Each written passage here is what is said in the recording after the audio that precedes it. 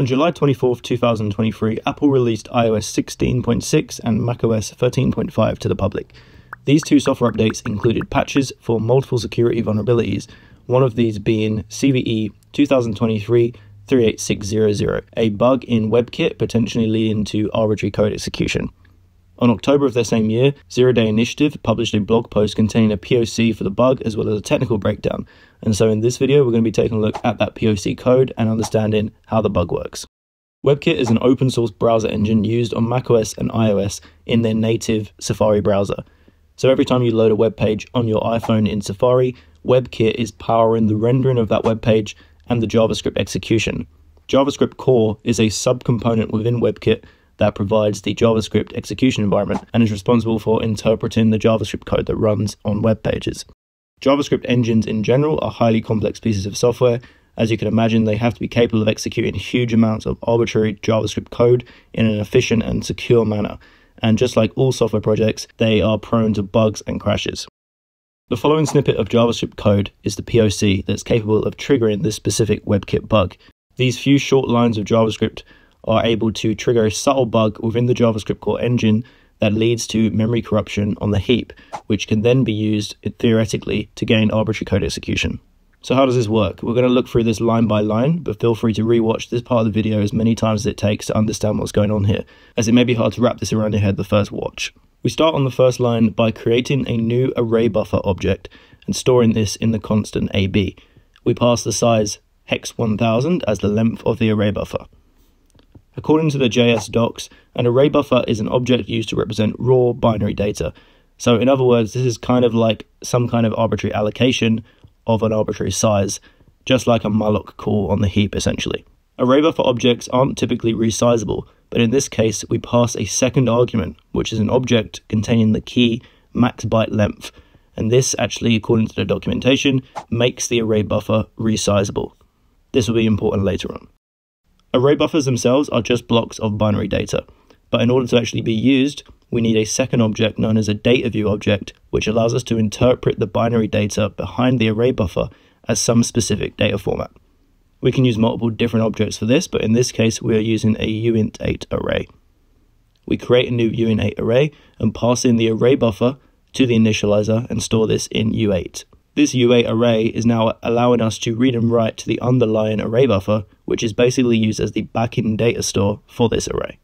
Next, we define a new JavaScript function named callback, and this function does two things. First of all, it calls resize with an argument of 0 on the array buffer, and then it simply returns 0. Note that the JavaScript function callback has not yet been executed, but rather defined for later use. Finally, we have a call to copy within on the uint8 array. It takes two arguments, first of which we pass in hex 20, second of which we pass an object with the key value of pointing to our callback function that was previously defined. The copy within function copies part of this array to another location in the same array and returns this array without modifying its length. So if we take an example here of an array containing integers 1, 2, 3, 4, 5, 6, 7, and we call copy within, the first argument is the index that we want to copy items to, and the second argument is where we're going to start from. So essentially in this case, it would move everything from index 0 to index starting at 1, and then we're left with the following array. In our JavaScript POC, the first argument we use is hex 20, which is a simple integer value. However, the second argument is not an integer value, but rather an object with the key value of pointing to the previously defined callback function. This means that actually internally, to retrieve the value, the callback function must be first invoked and its return value used. As you may have guessed by this point, the ab.resize call that is within the callback function is going to be a key part of this bug. So let's see how this actually plays out in practice. I'm using UTM on macOS here to actually install the older version of macOS so we can run the vulnerable version of JavaScriptCore within Safari. You can also just download JavaScriptCore from GitHub and actually check out to the vulnerable commit. Either way will work. So when executing the JavaScript code, everything is fine up until the final line, the call to copy within. Internally, copy within calls into generic typed array view protofunc copy within, which is a C++ function within JavaScriptCore. This function first gets the length of the array buffer, which at this point is hex 1000, and stores it in the variable length. and then it gets each of the arguments passed into the function by reading them off of the call frame and using the function argument clamped index from start or end. For the first argument, since this is an integer literal, the value is simply retrieved and returned by calling value.asInt32.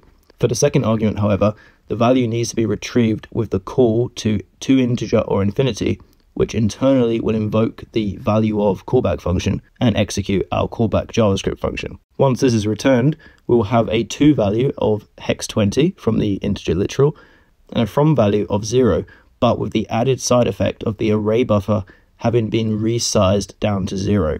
The ability to use a callback function in this way to modify the source array during the copy operation is not in itself a vulnerability. There could be perfectly legitimate reasons for this to occur in real-world JavaScript execution, so the WebKit developers are already aware of this, and they do attempt to implement a check and fix for this specific scenario. JavaScriptCore recognizes that the length has changed in this case, and it does update it accordingly to reflect the new array length of 0. JavaScriptCore then also attempts to check that the amount of elements to be copied still fits within the array bounds, since obviously it could have shrunk and the amount that would be copied could exceed this array bounds. The count variable was originally set as the amount of elements being copied, which was calculated by taking the length of the array, initially hex 1000, and subtracting hex 20. We were left with FE0 as the count value. However, after the length of the array has changed, the code now tries to recalculate the new value for count. We take the new length and we subtract from it the greater of the to or from index that we're using in the array. Obviously, in our case, we have a length set to 0, and we're subtracting a value from it. This leads to a very obvious integer underflow, since there's no check to ensure that we're not subtracting something greater than the length.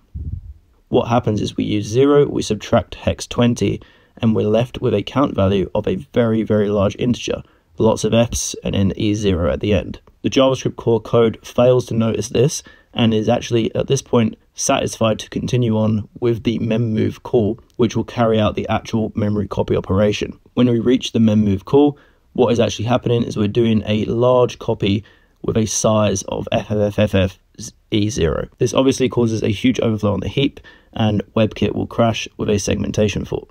Having this JavaScript code in a simple HTML file and then opening the page in Safari, we can see that Safari fails to load the page. And then if we look in the crash logs of macOS, we can see that com.apple.webkit.webcontent crashed. The patch for this bug simply implements a check to see if the to or from value is greater than the new length, and then it will abort the copy operation essentially, so that we don't have a subtraction leading to an integer underflow. A bug like this is just the first building block in what could be a full WebKit code execution exploit, but this will need to be paired with a whole bunch of JavaScript magic to create different read and write primitives and eventually run shellcode in the context of the web content process. At that point, it could then even be used to execute a second stage exploit, such as a sandbox escape or a kernel exploit, leading to a full system compromise. But this is out of the scope for today's video. All relevant links will be in the description below if you want to check out this bug yourself and experiment with it on your own devices. Hope you guys enjoyed this video. Thanks for watching, and I will see you in the next one.